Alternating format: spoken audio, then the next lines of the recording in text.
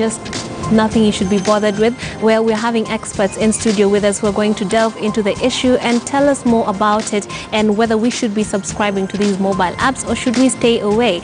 Our Twitter poll question today is, do you think mobile money lending apps are a necessary evil? And your comments are coming in. Some of you are really against it, some of you are neutral about it. I'm yet to see somebody who is pro mobile money lending apps, and we're going to sample some of those tweets later on, but I'm going to introduce two of our guests. We are having Peter Muraya, the CEO for Okole International Mobile Lending App, on my right, and then further we are having Ken Githinji, the chief economist from Mentoria Economics. I hope I said that right. Gishinga, sorry. Yeah, so let's start off with some data. We are told that between 2016 and 2019, lending amongst Kenyans went up from 10% to 30%. And then we are seeing that also we are having a spike in mobile banking from 6% in 2016 to 10% 2019. So I'll start with Ken right here. What came first? Is it the chicken or the egg? Is it the mobile apps or is it the lending habit? Well, thank you, and good morning. Good morning. For me, I think as an economist, yes, we always have to support innovation. And if there are two sectors in this economy that have embraced innovation the most, financial services and the media right here. And technology can be disruptive, as you've seen even here in the media. What the banks did a few years ago, they realized that we are going to go towards a digital customer base. Yes. Because the demographics support a much younger age. Absolutely. The median age in Kenya is 19 years, and they want to interact more on their mobile phones. So I think the banks picked that up very quickly, and they realized the future of lending will have to be at the convenience of a mobile phone. Yeah, actually, in support of what you're saying, 83% of Kenyans have access to financial services, right? Precisely. What do you think came first, chicken or the egg? I think it's the habit of borrowing from mobile came first. When we saw Mshwari come into the industry, yes, and we saw a lot of people just embrace it like that, yeah, I think it goes to the Kenyan culture, whereby Kenyans are very quick to adopt innovation, and it was simply a matter of time that other players in the digital space were going to come and join the banking bandwagon and continue to offer digital credit to the masses in a much better way than the banks probably could. Okay, yeah, and of course there's that fear of being blacklisted by these bigger financial institutions, so it feels safer, would you say? Not necessarily, because even digital players nowadays list people. Yes, so I don't think there's an advantage to borrowing from a digital player vis-a-vis a bank as far as blacklisting is concerned. Yeah. But okay, Kenya is the third most, it's said to be the third in Africa, number 3 in terms of access to financial loans. But with this access comes a habit of lending. And we're finding on Twitter, some of the people watching are responding and saying that we should avoid mobile banking. Being someone in the business, what do you think lends to this paranoia? And is it true that these are actually a gateway into a really bad habit that could lead to financial ruin? Or is there a way of lending that could actually build somebody? So I think the problem is lack of awareness. Remember, when we went into lending, we went to lending to help people. We went to lending to help businesses who are not getting access to loans from the mainstream banks. We went to lending to avail credit to people with emergencies, say day or night, who cannot access this credit anywhere else. So those people who borrow for the wrong reasons do not borrow simply because we avail the credit. They would have done it anyway, so long with that. Even the non-mainstream banks provided such credit. I think we just need better awareness. We just need better education so that people know that they need to borrow for the right reasons. Okay, so we are being told that by some of our respondents that this is just a capitalistic ploy by venture capitalists to take advantage of poor Kenyans who need money, and so they just give you a loan, and then when you see the interest rates, it dawns on you that you made a big mistake. What do you think about this, Ken? Well, it's a lucrative investment, to be honest, because the average loan rate for most of these lending apps is about 15%. Yeah, it's true. It is lucrative. It's lucrative. But is it preying on well, it really depends. So it's lucrative, yes. But if you really think about it, what are most people using the money that they're getting from the lending apps?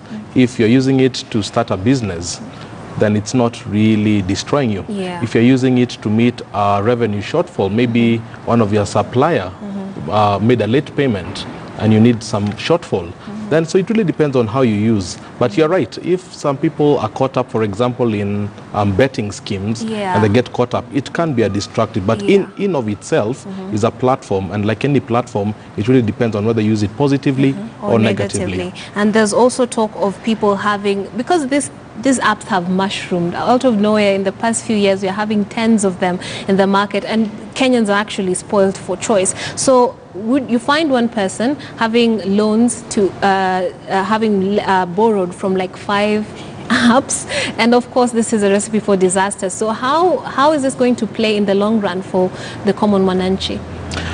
I think the bigger story is, why are people borrowing from these apps? Is it because their salaries are getting delayed? Or is it because their business suppliers are paying them late? Then they need to fix those bigger problems. But if it's for just normal business use, I don't think it's a big thing. But to your point, when people have, is it really possible to have multiple lending apps? Because, for example, if you borrowed from M-Shwari and you defaulted on it and you are blacklisted, it would be very hard for you to get loan from KCB, M-Pesa. So the issue of being tied What if I sit down with my phone and I'll download all the apps and literally get loans 20 from 3 Well, it would actually be impossible in the sense in the sense that, for example, you borrowed, let's say you borrowed 10,000 shillings from M-Shwari, and you didn't pay and they blacklisted you. KCB M-Pesa would not be able to even lend to you, because they would reference the CRB and they'd see that your ID number has been blacklisted. So you'd not even, so the idea of you being like receiving money from multiple is actually more fiction than facts. Well, somebody has been lying to me. Well, anyway, we're having your responses on Twitter. We have Jimmy Malu, who says they will mess you up. They should be scrapped out, and they need to have stringent measures to lend. And I fell victim to a fraudulent mobile app, which I was forced to pay to clear my name in CBR. It's a scandal, as you were talking about a scandal. So do you agree with them? Is there need for more stringent measures to curb lending apps? So I think the problem with the industry is that anybody can just come in and just start lending. I saw a study the other day that said there are 49 mobile apps. I think the media has been covering this story a lot. Yes. We have industry meetings every other month, and I can tell you as a fact that I'm a player in the industry that we have less than a quarter of those numbers being actually true players. So majority of the players out there are either fake, they are fraudulent, and those are the people who needs to be controlled. I think we need to have better standards as to who we can allow to enter the industry, so that we can protect the consumer more. So as somebody who's not very literate, how do I tell the difference between a legit money lending service and somebody that is out to con me, or just have these crazy interest rates that will trash my credit? So for me, what I've seen, most of the fraudulent apps out there, what they do is they ask you money up front before they actually lend you. I've seen a lot of apps do that, and when you send them money, you request a loan and the loan never comes. So if you see somebody telling you to send them money up front, registration fee, whatever they want to call it, just run. And also there are these messages that make their way onto your phone asking you if you need money, and I think you should just take a look at the whole package. It shows you whether it's true, legit or not. I think just from the general view of it. And you can call in and tell us what you think, and just give us your opinion, be a part of the conversation. Make sure you give us a call, tell us what, or you can go on Twitter, whatever you prefer. We'll be here to take your opinions and sample them and just lend to the whole entire conversation. Now, moving forward, you will remember that not everyone, about 50% of Kenyans are said to have been borrowing of the Kenyans who borrowed in 2018 were having a very difficult time in paying back, right? So we are having people having to borrow to pay a loan because they just can't afford it, or they took a loan and now they have to sell their assets and go back and pay. This is something negative, you know. So what do you think, or as somebody in the business, what would you do to ensure that while you're doing your business and you're lending money, you're also ensuring, looking at the well-being of these people, because the goal is not to have people buried in debt?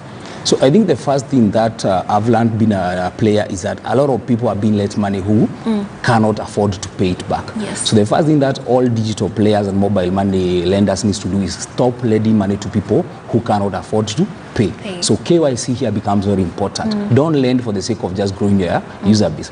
Don't lend because simply somebody was able to pay a loan somewhere, and we can see this on the CRB record. So that's the first thing. Lend only to people who can afford to pay and who have demonstrated income where they can be able to use this. But I think the biggest cause is whenever there is an economy shock or the economy is underperforming, people close jobs. When people close jobs, they are unable to service their own loans. When people close jobs, people lose employment. And if you are paying your loans from your salary before and you lose your job, you are no longer able. And we have seen this a lot. We talk to our customers who are unable to pay their loans, and most of them are telling us, hey, our company is struggling, we are not paid on time, so we cannot afford to pay, or I got laid off and I'm not able to service the loan. So sometimes it becomes a bit tough, because when you do a KYC, this person has a job. Then 6 months later, this person has lost a job. And now it becomes a problem, because we ask ourselves, if we don't list this person on this basis, then perhaps other people will come claiming they lost their job. So what do you do in these instances when you meet somebody who had a job, was able to pay, but then cannot? How do you handle it? What's the compromise for you? So for us, we have made customer service an integral part of our business. So when customers are unable to pay from genuine causes, and they call us, we negotiate with them probably a restructuring plan for their loan, where our loans are 1 month based. So we can give you, say, 6 months. Pay this loan, clear it. There's no reason for us to list you. Then one day when you get a job, give us a call, and perhaps we can continue giving you a loan facility. I think other players need to follow. So instead of listing people quickly, talk to the customer, see how you can structure the loans so that you don't have to list people unnecessarily. Okay, and could you even paint us a broader picture on this debt or lending or borrowing culture? What's happening in Kenya that we need so much of this? What is happening that is pushing Kenyans to just borrow and borrow and borrow? And it seems like it's not necessarily for business reasons. It's not SMEs. Just normal people get to a point where they're at the end of the rope and they need to borrow. Is our economy doing that badly? Well, I can tell you as an economist that we have a cash-starved economy. Money has not been circulating because, first of all, government has not been spending as much as it should. Number two, the banks, after the interest rate cap was introduced in 2016, banks stopped lending to SMEs, to small businesses. Thirdly, many small businesses have laid off, as Peter said, have laid off a lot of people. So we're in an economy where liquidity has become very tight to the point that any avenue where somebody can access even a bit of credit, even to do that weekly or monthly shopping, then that becomes that's the drive. And that's why you saw the likes of Fuliza. In 1 month, they were able to lend billions just after their launch. So it tells you, as an economist, we need to think of the bigger issue that's leading to such a credit crunch, and we need to fix that credit crunch. The government should come up with a stimulus that can lift the economy so that people start depending on incomes and not on debt. And just to lend to that, 2 weeks ago, CS Fred Matiang'i said that 500,000 youths had been blacklisted. So this means that we are really having a hard time. Could you tell us your take on that? Absolutely, and the reason, I'm sure most of them are borrowing, is many of them are unemployed or have been laid off, but still they have obligations that they have to offset, family obligations, personal obligations. So for me, back to the bigger question, how do we create a more vibrant economy where we hire these young people, where we give them good salaries so they don't have to be so dependent on debt. Debt is not a bad thing. Debt was supposed to be a stopgap measure. But what's happening in Kenya, it's becoming more of a way of life than a stopgap measure. So with the have you felt in the business these numbers? Did you see this coming? 500,000 youths being blacklisted by CRB? So what I can say from our data is, yes, we have seen it. You find that out of, say, all the loans that we have disbursed over our lifetime, we have close to 35% the people who have borrowed from us since beginning have defaulted, and therefore we have had to list them. We are talking internally to see whether probably for those very small loans, whether there's a mechanism to which you can be able to remove these people from but it's going to be useless if we do it if the other players don't follow suit and do the same. So 35%, that's quite high. So of course, you are insisting that getting loans from these apps is not a bad thing. Yes. But so what is the solution? How can people approach borrowing from your apps in a way that will be sustainable? They can pay back, even if they don't have jobs. What are some of the reasons that you would support for people to borrow? Perhaps maybe is it business? What should we borrow for? So for me, any person who runs a small business is going to definitely have a cash flow problem. They are going to lack enough capital maybe to add stock to sell to their customers. There are days maybe they are going to have a higher spike in demand. So those kind of people definitely should come and borrow from us. Even if they borrow from 2 or 3 players to meet their capital requirement, there is no problem there. What we need to stop doing probably is to stop lending money to people with no income. So I see a government role here to step in and create maybe a database where we are able to see clearly people who have jobs, people who don't have jobs, so that we can stop lending to people who have no income. Yeah, but I would beg to assert that government sometimes is not always the solution. Maybe the private sector. Do you think it would be better private sector than waiting for government to Serikali's idea? The problem happens in terms of there are so many laws that govern sharing of data. You see, I'll give you a very simple example. If you want to share credit data with another person, you cannot do it directly. You have to go through CRB. To set up a company like a CRB to be able to share data among an industry, you need a license from CBK, similar like getting a banking license, which is difficult. So long as those kind of laws exist that stop companies or individuals to come together and share information freely, then we are still going to need government to come in. The laws bars from innovating and making that possible. Yeah. So at Kelly Mboya 99 says, of course, no, many people are now making debts in stupid ways because of lending apps. Like you beg to differ that this is not the reason why people are actually going into debt. And somebody else here, Kerun Jagi one says, sure they are. The poor have found an avenue to leverage their needs. So there's a need that mobile apps are meeting. Could you give us an example of that? So the problem was the reason why so many people have flocked to digital lenders is because banks will not offer loans to people without collateral. Most poor people, even the guys who are earning a decent salary, don't have assets. So these people, the only recourse they have is to run to digital. Perhaps if mainstream banks decided to lessen their requirements for lending, a lot more people may end up probably going and taking mainstream loans, which are probably cheaper, and there's probably better KYC there. But so long as that exists, and he can say that the problem of the economy is banks stop lending to SMEs. So even people who do deserve credit cannot access it from the mainstream banks. So the industry will continue to grow so long as the mainstream people refuse to play ball and give money to those who need it. I get you. Now we are being joined by Eugene Miner via phone. He wants to give us some of his opinions on this matter. Eugene Miner, good morning. Good morning. Tell us what you think. Are mobile money lending apps a necessary evil? What is your take on this? When you think about the rampant apps and many available resources and sources, it becomes probably one of the biggest solutions that especially the small man has. At their disposal, they only need their telephone number, email, and probably an ID number to be able to access some loan of probably a small amount, then grow their limit.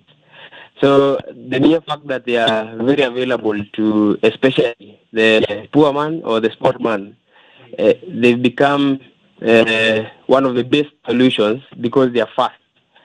But now some mobile lending apps have also become very witty with what they are doing, because they will also charge very time. It becomes a very unnecessary evil.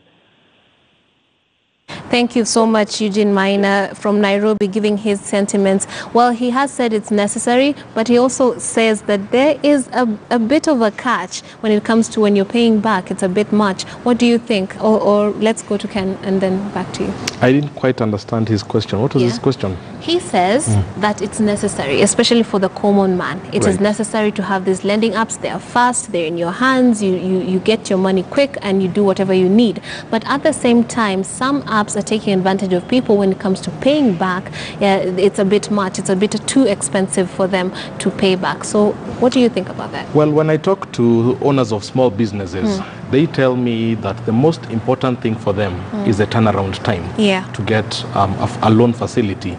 It's the number 2 issue is the cost of the loan.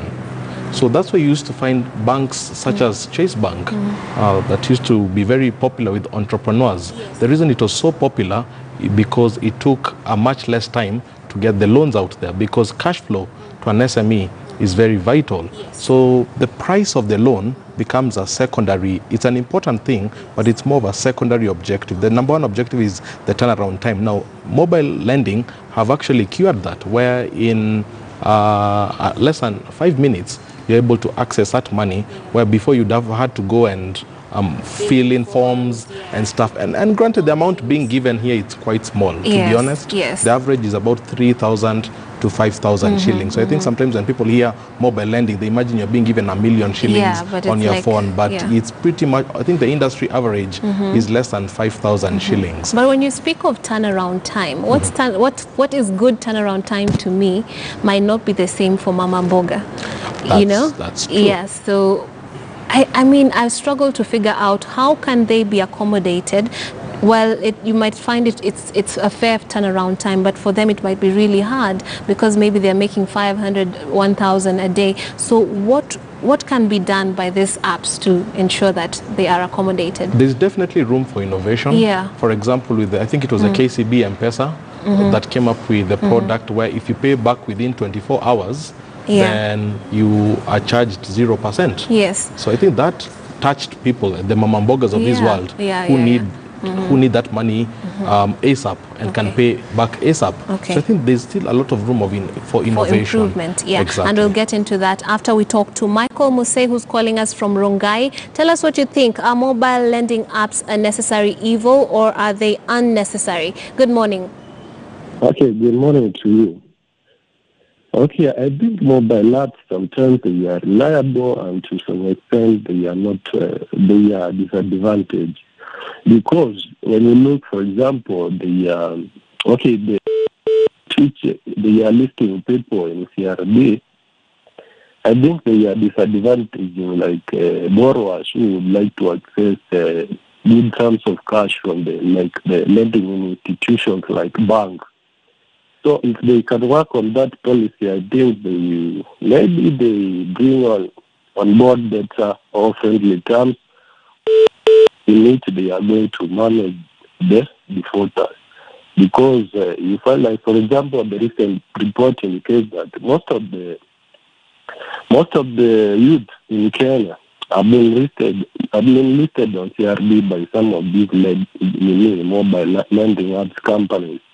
So if they can be friendlier on the way in which they approach that issue, it will be okay. Just for the sake of the discussion, could you explain to us, if you have had this experience, what in details happened to you that made you feel that they are not really fair when it comes to lending? What specifically aren't you comfortable with when it comes to money lending apps? Okay, I have had experience with them until it came to a point I stopped borrowing money from them. I borrowed money from several of them, but I had some financial difficulties.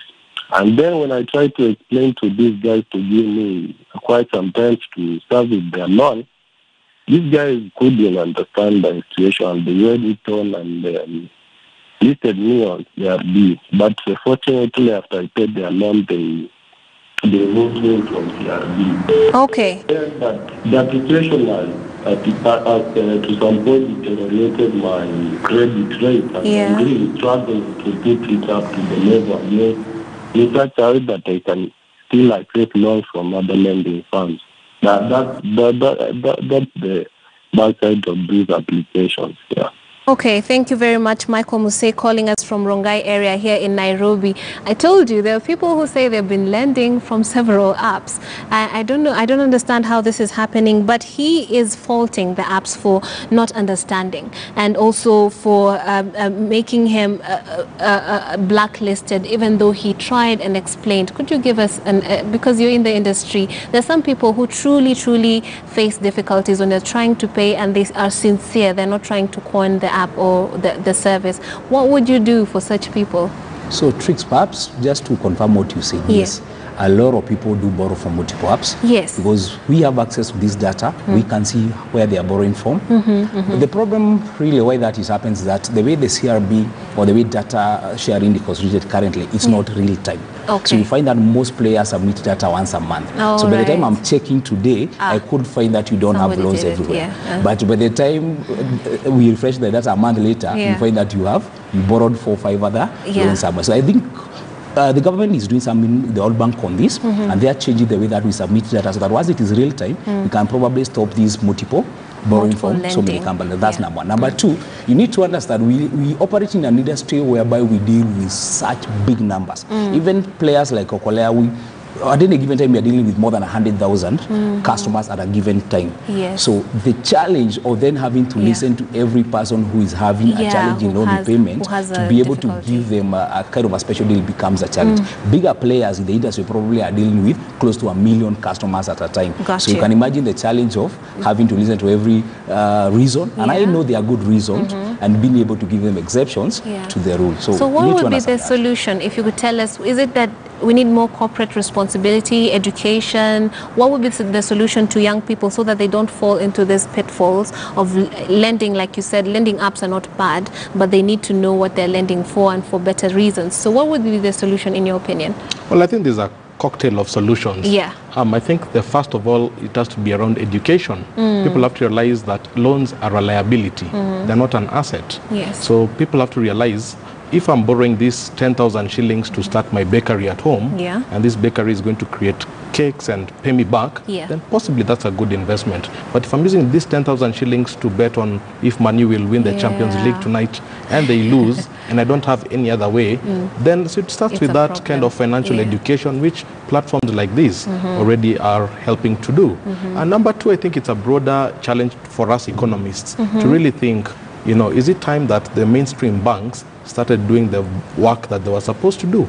Because this credit crunch is coming because we've said banks stopped lending to SMEs. And banks had a much better way because they had your savings. They could match what you put in your savings with what they're lending, as opposed to sometimes the apps which don't have a deposit raising mechanism. So I think that's a broader issue that we economists have to think about. But I think for the young people, it's really to think of, you know, what are my career goals? And if I'm borrowing to get a suit that will help me go to my interview, then possibly that's a good. It's just a way of distinguishing what's a good use of money and a bad use of money. And even that should be enshrined in the 844 curriculum. I think so. That's a very great point. Are our schools preparing these young people for money management? That's another thing that needs to be looked into. So internationally, Kenya features, especially when you look at M-Shwari, M-Pesa, it's hailed across the globe. We have other apps such as Alipay, we have your WeChat and all these other applications that lend money, but they're very successful.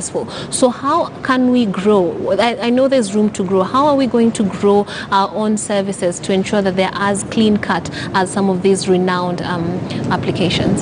So I think actually the first interesting thing, I saw yesterday an article whereby one of our digital players just got an investment close to 17 billion. They play mostly around the Kenyan economy. And even the other players actually started here in Kenya, but they are now in around 5 to 6 markets in around 3 continents. So we're actually the ones who are actually exporting best practices in terms of digital lending to the other continents out there. So I expect as the industry grows, remember we are still very nascent. As the industry grows, as we learn more about the trends, about the lending trends, about the consumer behavior, we are going to improve the way that we offer credit. And I believe in the next coming 5 years, we are going to be the one actually setting standards globally in terms of digital credit. Wow, yeah. which would be a dream, because we are doing well already as things are. Now, to sample some of your tweets, we are having Jim Rose Mudi, who says, no, I don't think so. They are not a necessary evil. They usually help. I'm a student at Chuka University, and these apps have been my rescue since last year. They are to help, especially, they are of good help, especially to comrades, e.g. today I have to print my project. I have no money at hand. I'll just borrow. So you see, there are some positive comments about lending apps, and some people just think, dude, it's just for a meal. And you know, some of our needs are that simple. You might be borrowing for a project, especially like that student. You might be borrowing just for a meal. I'm going back to the issue of SMEs. I'm really bothered by the fact that banks are not lending to SMEs, because these are the backbone of most local economies, and that feeds into the whole general economic picture. Could you tell us what would it take, and why are they not lending to SMEs, and what would it take for them to make that turnaround? That's been one of the biggest topics, I think, in economics for the last 3 years. Prior to 2016, there was a feeling that banks were charging way too much. They were charging maybe 25%, 28% to SMEs. So one of the proposals that came up at that time was we need to cap the rate upon which banks are lending. Yes. And they agreed to 14%. And the thinking then was banks now would have to forcibly lower the rates on their loans. But what banks eventually end up doing, they say that 14% will only lend to government, because T-bills were 13%, and government is considered a very safe investment destination, or will only lend to corporates. So that meant all the money that would have been going to SMEs now was being churned to treasury bills, was going to the big corporates that don't need the money anyway. So what it ended up creating was actually a credit crunch within the SMEs. Ironically, what it was meant to solve, it ended up making it even worse. So 3 years later now, I saw the Court of Appeal made an opinion on the matter, and they said it's actually unconstitutional to have that rate cap. But they gave Parliament 12 months to try and come up with laws that can support what they are doing. So which means right now, as you speak still, you can't get, most banks still will not touch risky SME. So where do these SMEs have to go? Because they still have to buy suppliers.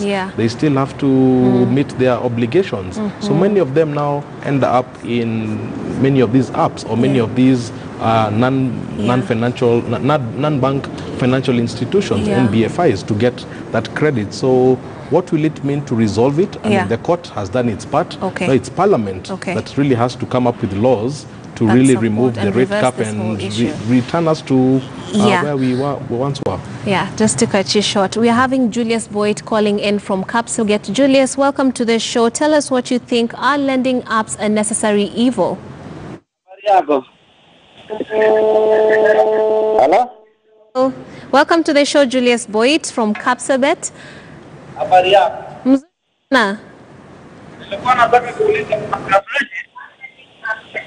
Hello? Hello, tunakusikia. Tuambie maoni yako. Huyo jamaa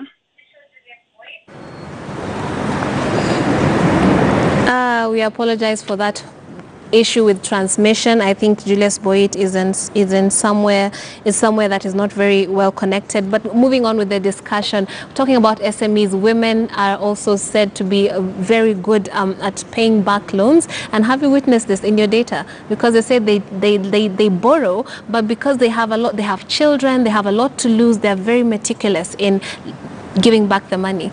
Strangely enough, we used to think so. Yeah, really? We used to. But analytics, using big data analytics to look at our data, we have higher repayments from men. Oh, really? But we also found out it's because probably also more men as compared to women borrow from digital apps.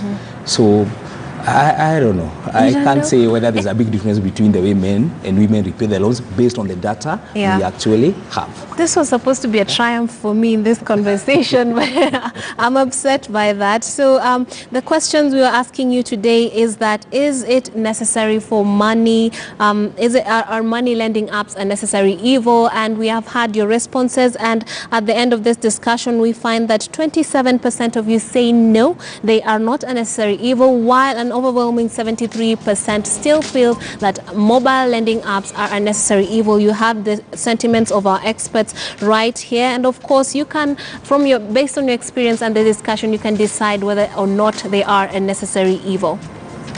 What do you think, All right, Michael? and well, I was reading somewhere that spend less than you earn. Yeah. So if that money is not coming to bridge any gap that you have, or is not going into any investment, then I would desist from using it. And being a mobile money app, my imagination is that their interests are normally pretty high. I mean, they're out to make this money at the end of the day. Yeah. So really, you just put yourself in a position where you can pay it back, or if not, then just live within your means. Does that make sense? Sound advice from Michael Gitonga. Borrow only what you need. And I guess for an investment, for a good, don't borrow to eat. Which is what we seem to do as a country. Yeah, it's just for a meal. It's for a meal. Yeah, there you go. Yeah. But well, it's that time of the day. It's now 10 minutes to 9 o'clock, and time for us to say goodbye. And well, take this opportunity to thank you for watching Morning Express and wish you a fantastic and a productive day. My name is Michael Gitonga. And I am Trix Ingado.